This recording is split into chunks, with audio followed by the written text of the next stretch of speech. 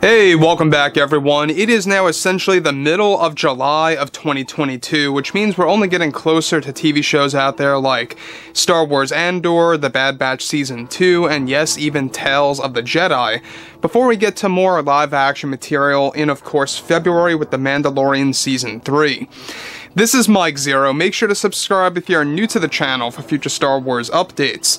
Also, by the way guys, make sure to drop a thumbs up on this video to support the channel. I thank you also very much for the kind support. It is greatly appreciated. Now, one thing about the future of the Star Wars universe is that we know that Kathleen Kennedy is having a lot of trouble out there with shows like the Acolyte TV series and the overall direction of Star Wars Skeleton Crew, which by the way is filming as we speak, but they had a couple of setbacks here and there, but it's still afloat by John Watts, the showrunner of the show. By the way, he worked on Spider-Man. Now, the thing about all of this is that Kathleen Kennedy, alright, she has made a lot of mistakes, terrible mistakes before in the past with the sequel trilogy films, with Solo, with many canon choices in the Star Wars universe, and it didn't really end there. It also actually included something big with the original trilogy that Disney really dodged a bullet with, and that all has to do with a big plan that Kathleen Kennedy had for, of course, retelling and rewriting the original trilogy movies in the form of a Star Wars TV series that really was going to be a big nightmare for the fans, and of course for the Star Wars creators at heart. Now, with that being said, of course, Kathleen Kennedy never really seems to stop. She doesn't really care about the Star Wars brand. She doesn't care about George Lucas, as we have all witnessed. She stabbed George Lucas in the back. She promised him all of these different things about respecting his characters, and decided to do the complete opposite. Now, going back to the subject here about what she initially had planned to retell and rewrite the entirety of the original trilogy, with Kathleen Kennedy currently handling Star Wars TV shows like The Acolyte and Skeleton Crew, she no longer holds creative power over anything else Star Wars related besides those two Star Wars TV series. However, it's noted that one of the big plans that Kathleen Kennedy had in store for the Star Wars franchise was to rewrite the original trilogy canon, material, and story with a brand new Star Wars TV series that eventually got cancelled by Bob Chapek, the Disney CEO, after realizing this kind of mess it was going to be for the Star Wars fandom. Now, the series was going to hold animation very similar to Star Wars Rebels mixed with the Clone Wars style, and was going to be a full retelling of the original trilogy movies that George Lucas created, where Kennedy was going to focus on the characters of Luke, Han, and Leia, and had a goal to change drastic parts of the original trilogy canon material. One of which had to do with the fact that Kathleen Kennedy was going to rewrite the moment Luke Skywalker rescues Princess Leia, where Leia would rescue herself instead in the original canon material, for, of course, this new series.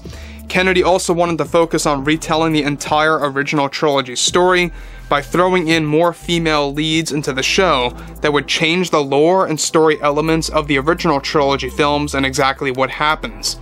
This animated series was described to be planned to be just as big of Star Wars Rebels budget, and how that actually went on, and was going to retell many highlights of the three movies by George Lucas that would break canon material and change the past.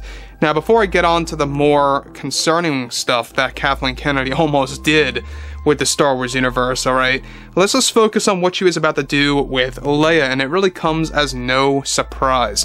Basically, she wanted to reverse the entire scene in which Luke rescues Leia. You know, we all know that beloved scene, that very famous scene where, you know, Luke comes into the prison chamber and he says, "I'm Luke Skywalker, I'm here to rescue you."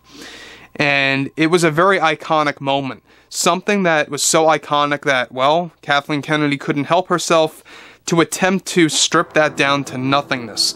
And she wanted to basically allow Leia to rescue herself in this retelling of the original trilogy that was going to be considered canon in the actual Star Wars universe. And she didn't care if fans would not accept it or anything like that. She just wanted to make this canon and stamped it into the actual books, and making that from the Star Wars TV show as well. Now, I don't know about you guys, but the fact that she was going to make this really was very concerning, and it just goes to show you that thankfully the Disney executives caught on to this early on and canceled it midway through, before they even began working on this in principal photography form. But overall, you know, moving on to the next thing is where it gets even a little bit more ridiculous here, is that this, alright, is something that the Disney executives knew would be a disaster in the making, and decided to cancel this project that was recently finalized and has now been shelved forever.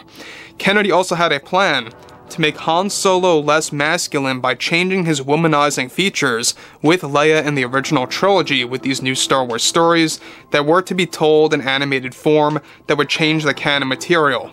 So, again, we already know that Han Solo is a big flirt, right? He likes to flirt with the females, you know, especially with Leia in, of course, the movies, and if you guys have read the comics, he does this a lot with other characters out there, like, of course, you know, all of the new ones that were introduced, as well as, you know, we also had a lot of other characters that were introduced that knew Han Solo in the current Disney canon material, and even in the Legends material. That's just how Han Solo's character is.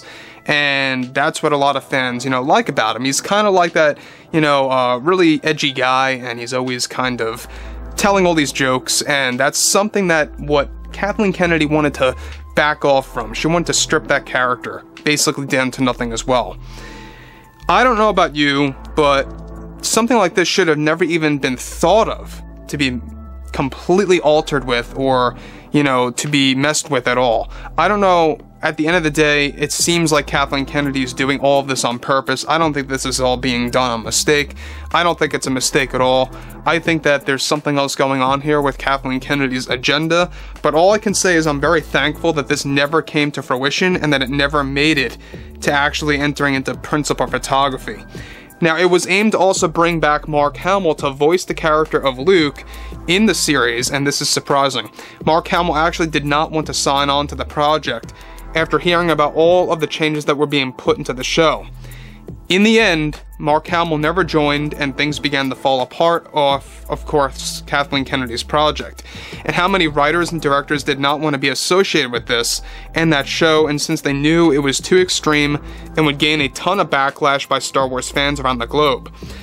Executives decided fast to actually put the series to an end quickly after realizing in the story that it would only confuse casual fans and anger hardcore fans in the process as well.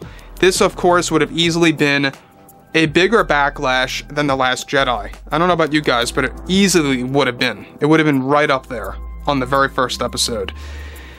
Now, it's unclear as to exactly when they wanted to get this thing out there on Disney+, but it was in the works right around when Solo: A Star Wars Story was being made, and it was canceled eventually by 2020. We talked about this lightly some years ago, and this is, of course, all of the new stuff that, of course, never really made it into the actual show, thankfully. Obviously, Kathleen Kennedy does not care about the core characters, and I think that this is a living example of her agenda, what she doesn't care about the Star Wars universe, you know, the Star Wars fans at heart, and it really does make you wonder what in the world the Acolyte series is going to be like, as well as Skeleton Crew, if she was about to do something as extreme as this. So overall, guys, you know, drop a comment below. Let me know what you guys have to say about all of this below in the comments, and if you guys did enjoy the content for today, make sure to drop a thumbs up on this video to support the channel. I thank you all so very much for the kind support, and I'll catch you guys next time.